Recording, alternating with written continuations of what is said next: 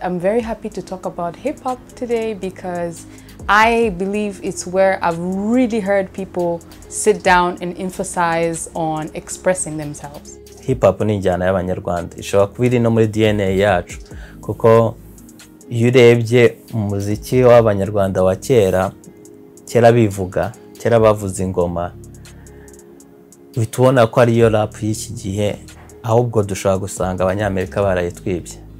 Abanyamerika bashobora kuba barayitwibye totale, kuko ibyivugo by'Abanyarwanda byari biri hejuru. I'm a miracle, an animal, I got a crazy caliber. Mana ni inyobora muri iyi si y'umwijima. Imondo uhira umurima, umunsi mwenza soroma. Sacrifice you make, memories that never die. The lyrics imikino, imiriro yo nyiriho. Fuck all your feelings, imirongo yanjye sisiho. Imirima yonza soroma, nzubaka n'amagorofa. Mola nishino mora, uzana byinshi nkobora. One of the part of hip-hop is knowledge and education. So if you talk to real MC, people who've been studying hip-hop, you understand hip-hop, understand the origin of hip-hop, they're always going to tell you it goes back to the storytelling. It goes back to the art of storytelling on the beat. It goes back to the origin of music. And everybody says that the origin of music, all the music are born in Africa. So now, if you think of Ingoma and the beat, and if you think of Kwivuga, what is Kwivuga? It's the art of telling stories, it's the braggadocio, it's the role of certain people to talk about the exploit, what they've done, what they have achieved, how they achieve it. It's the art of the eloquency, to be able to put words into action, stories, behavior, and to transmit that. It's part of the oral tradition that's been there for decades. It is a very male-dominated genre, hip-hop, but the women that were also there, from Queen Latifah to EVE, they really took time to go in the writing. And that's something that made me feel powerful. Like every time when I have to go through a rough day, I'll just play Unity, I'll just play their songs, and an energy will rise in me. Instinct leads me to another flow. Every time I hear a brother call a girl a bitch, you're a hoe. So I'm Anderson. I'm a singer and songwriter and a curator. I joined curating very recently, last year actually, and I love everything that has to do with lyrics and expressing yourself. It's a jungle out there, don't be naive with them. They all walk out in packs, don't be a fool with them. I'm 26. It's important for me to say that because that means I'm seeing Rwandan hip hop rise and grow up. When we were young, I remember seeing hip hop singers from J Police to the Bulldogs that would dress like the Nellies, the bad boys of the time. And for us, because there were very few of them that were doing it, we loved what they were doing. But something interesting that they had brought in, they were speaking or singing in Kinyarwanda. So that was a new thing. But then I would sit with my dad, I remember, and he would listen and he'd say, what are they saying? I can hear it's Kinyarwanda, but I can't really hear what are they saying. So their impact on us, in my opinion, was very strong in terms of showing us, even if this is not a genre that was born here, it's possible for a Rwandan to put their intake on it, to put their fusion on it. It kept going, and then my generation came in and we mostly wrote in English.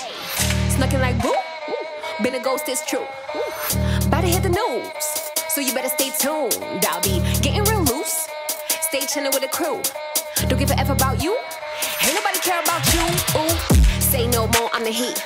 Where I ride on the beat, moto. Say he like my thighs on the seat. They looking real. Hip hop it's urban culture. So it's an urban culture that was born into the inner cities of New York, America, and at the time, like late 70s, early 80s, we were really inspired by our cousin, Black American, African American. We were really, as a young Black African kids living in Belgium, we were really looking into what was going on in America and associate ourselves with it. So when hip hop started making noise in the late yeah, in the late 70s, early 80s, you know, we were really into it.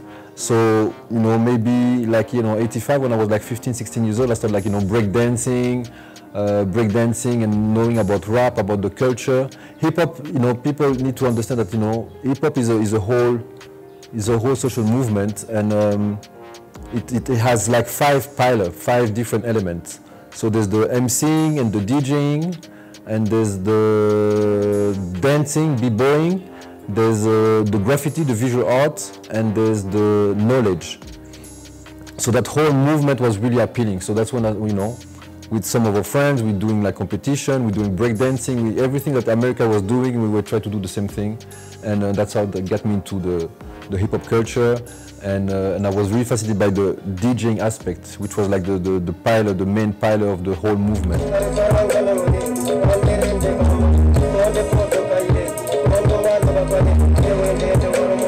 Amazina yanjye banyita Ngabonziza Dominique, abenshi banzi ku izina rya Dr. Nganji. Dr. Nganji niryo zina nkoresha mu mwuga wanjye wo gukora umuziki. Gukora umuziki ndavuga mu rurimi rw'amahanga, audio producer, nibyo nikorera hano muri Green Film Music. Green Film Music yatangiye mu 2017 biri professional, ikora indirimbo zose kuko abahanzi tumaze gukorana n'abahanzi benshi cyane bajya kugera mu 100, abanyamuziki bagera mu 100 kurenga. Rero ni inzu y'umuziki ikorana n'abanyamuziki cyane, ariko tukaba twaramenyekanye cyane ku njyana ya Kenya Trap, abantu benshi bamenye mu gihugu cyane. Kenya Trap ku mugongo, Kenya Trap ku mutima, Kenya Trap ku mugongo. Dukoresha cyane rap muri iyo njyana ya Kenya Trap, ariko bitavuze yuko na dance idashobora kozamo. Bitavuze ko DJ nawe adashobora kuyikoresha iyo njyana.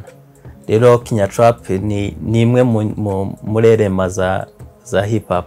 Hip hop keeps growing. Just as jazz grows and classic music grows, hip hop grows. So there is trap, there is drill.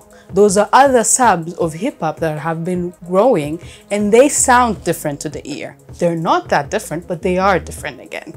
So you find that the conversation then became a bit different, you know? And this is not only in Rwanda, everywhere in the world, where you would find the 50 Cents being like, those kids who sing trap, they all sound the same, but they don't sound the same. It's just a genre growing. Kenya Trap yarenze kuba twari turi muri studio turimo kwikorera ibintu byakorerwa hano muri studio, ako byarenze kuba byari hano muri studio biba ibintu by'abanyagihugu, ibintu by'urubyiruko. Yari movement, nicyo kintu cyiza nabonye muri Kenya Trap. Nagize amahirwe yo kubona some archives batanze muri museum, numva indirimbo z'abantu ba kera mu myaka yo muri za 50 40 gutyo z'abanyarwanda. Bawumva nashaka gufata nk'indirimbo nkakora beat y'iki gihe, ngafata n'ibyo yaririmbaga, ukahita wumva umushize muri no beat y'iki gihe uhita wumva ari rap, arimo guflowinga biteye ubwoba, ahubwo birenze nyine n'umuraperi tutigeze tubona. As a whole hip hop heads, for example, you know, we learn so much things because of the music, because the way we're traveling to the industry. So when young people are coming today, and because of social media, they can see what's going on in other cities, and they want to emulate, they want to dress like them, they want to have the same attitudes, they want to express themselves in the same way. It's very important for hip hop to be authentic, and the authenticity comes from the roots, and to be really attached to the foundation of your own tradition. Icyo numva cyo hip hop ni yacu, nacyo kintu tugomba kudiscoveringa cyane, tukagishiramo ingufu mu muziki wacu. Hip hop niyo yacu. I remember the first time I really heard a woman singing hip hop, and I reflected it as hip hop, because I've said hip hop comes in different genres, was for me Angel Mutoni. She was a young girl, she looked my age, she was on stage alone giving bars, like non-stop. And at the time, she was also adding in Kinyarwanda words, which is something I'm very passionate about, the fusion part of things. There are not many.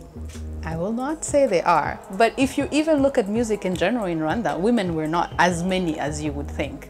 But in hip-hop, then there came Malaika, who you find come from poetry and then slowly dive into hip-hop. Hey mama, lately I've been feeling the weight of my black skin. It is beautiful black skin, but like stones, it is crushing my bones. It is squeezing my heart. It is squeezing my brain.